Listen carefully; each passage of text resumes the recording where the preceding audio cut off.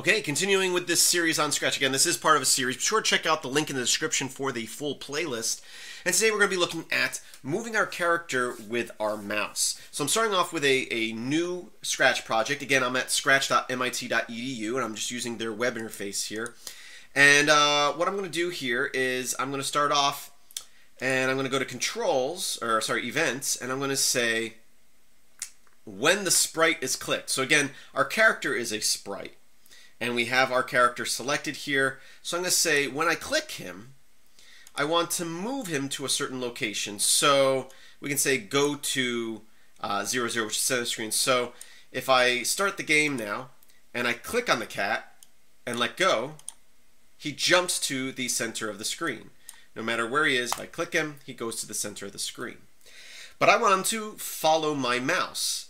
So what we can do here is if we go over sensors is a category we haven't gotten to, and these are different things that that the game can sense, okay? And one of the things here that we can look at is mouse X and mouse Y. So these will always tell us where the mouse is on the X and Y coordinates. So what I'm going to do here is, you notice we can type a number here, but I can also drag this mouse X and I can put it there. Now make sure when you put it there that it highlights white before you drop it. Because if you put it like this, let's see if I can do it, like that, that's not in there. It's got to be there. You'll see that it says go to X, mouse X. If you can't see all the words there, you didn't put it in the right spot. I don't want that to catch you up. And I'm going to say Y. Whoops. So now that I've done that, anytime I click the cat, he's going to center on where my cursor is. Problem with this is I have to actually click the cat. And if I click over here, you notice he doesn't move because I have it set to only happen when I click him. And what I really want is no matter where I move the mouse, the cursor, I want the cat to follow. So let's just get rid of this altogether. And what I'm going to do is I'm going to go back to Events, and I'm going to say when the game starts. So when you click the green flag, I want something to happen.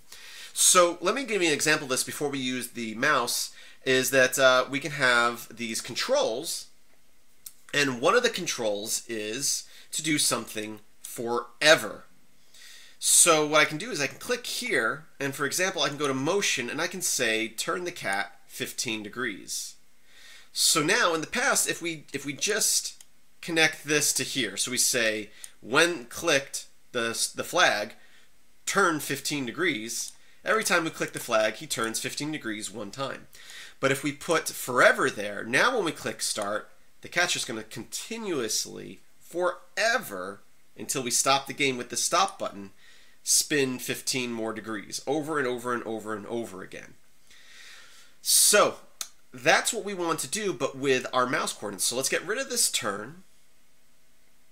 And actually, let's real quick position our cat.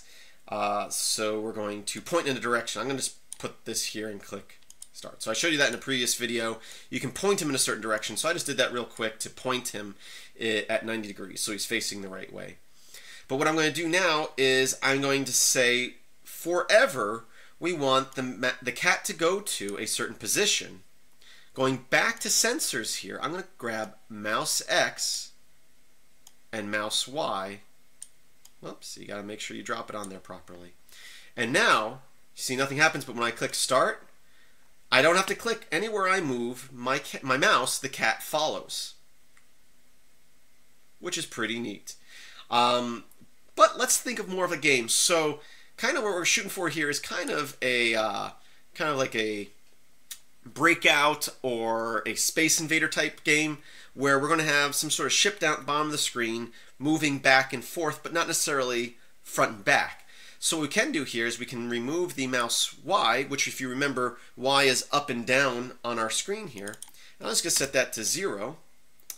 And now, anytime I start my game, the cat is always at 0 on the Y, but it follows the mouse cursor left and right on the X. And in actuality, you know, if it was like a Space Invader type game, we'd want them further down, so we can say like negative 150 here. And you can see right away, since our game's already going, it followed it. So now our cat's down at the bottom of the screen. Let's try negative 125. There we go. Now he's at the bottom of the screen. Very nice. And he follows the mouse left and right. So again, this is saying, this is all our code. Remember, we started fresh today, so we don't have all that other code. This is all we did, 3 blocks, or 4 blocks if you count the mouse X, to create this basic little game that doesn't really have a use yet other than moving the cat, but it says when you click start, forever have the cat follow the mouse on the X-axis. And that is it. I do thank you for watching. Again, this video is part of a series. Be sure to check out the link in the description for the full playlist. And I have more videos coming, so keep on watching. And as always, please visit my website, filmsbykris.com. That's Chris with a K. There you can search through all my videos, and I have thousands of them. I do thank you for watching, and as always, I hope that you have a great day.